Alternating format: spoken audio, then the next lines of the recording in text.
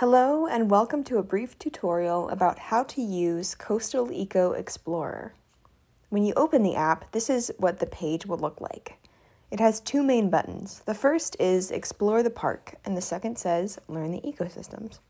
If you tap Explore the Park, you will get to see this very typical looking map, and you can navigate it pretty much like any map, like a Google map, for example. You can zoom, you can pan.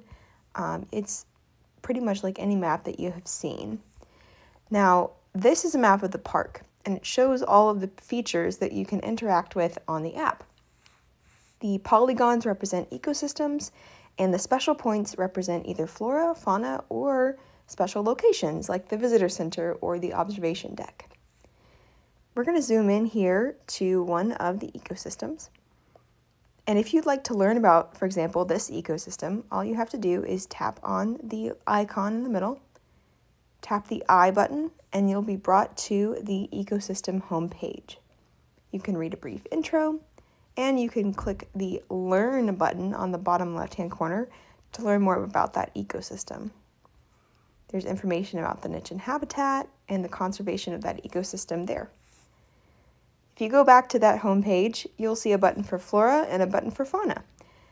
Typically, each of our ecosystems have 3 flora and 3 fauna featured. So here you'll see we have these 3 featured, and you can tap them and learn more about them if you'd like. The same is true for the flora page. And finally, if you are ready to go back to the map, or if you'd just like to see where the Pocosin is on the map, all you have to do is tap the Visit button on the bottom right-hand corner. This will not only bring you back to the home page of the map, but it will highlight or specify which of these polygons are Pocosin ecosystems, as you can see. It's pretty cool. All right, so I'm going to go back now. I'm going to use the back button on the top left-hand corner. Use it again.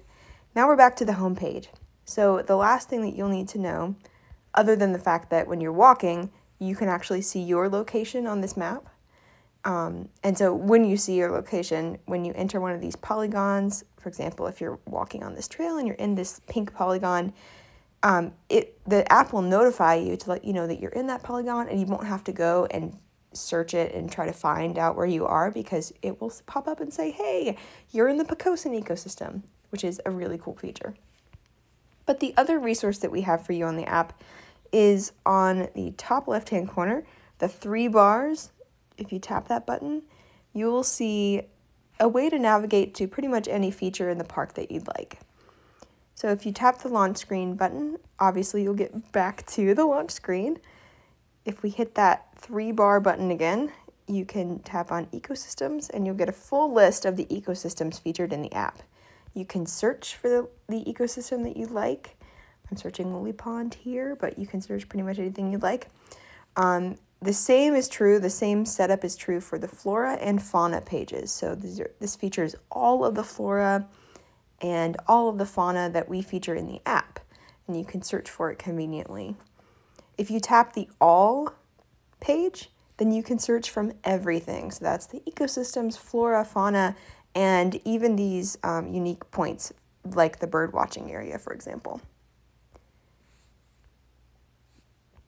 Now we're back to the home page, and we hope that you enjoy exploring.